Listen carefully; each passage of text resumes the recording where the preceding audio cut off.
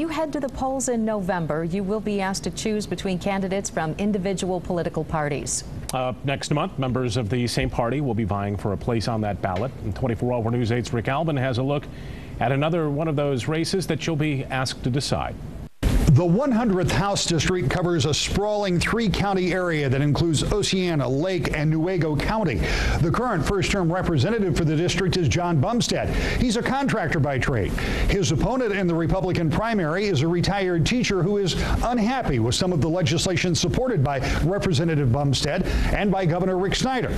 We talked with Stuart Sanders and Bumstead about their views of the problems facing the state. I think it's never-ending. I think you have new issues pop up all the time. I think it was very important to get a balanced budget and get it done on time. 2 years in a row, had never been done before. I just think that shows good business sense. It shows the people of Michigan that we are serious about getting the state economy on track.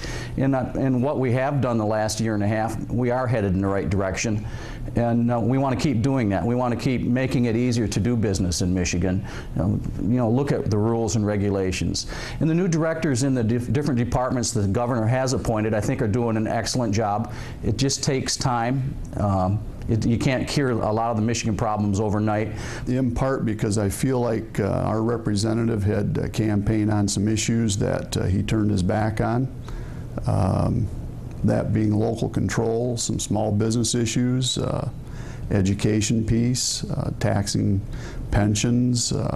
Those kinds of issues are at the forefront of our area, especially in a very poverty-stricken area, impoverished area. We have two of the three poorest counties in the entire state. So small business issues, to me, are at the forefront.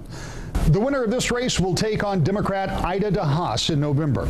You can see this and other profiles by going to the On Politics tab on woodtv.com. And of course, stay with us for more candidate profiles as we examine the primary races you'll decide in Decision 2012.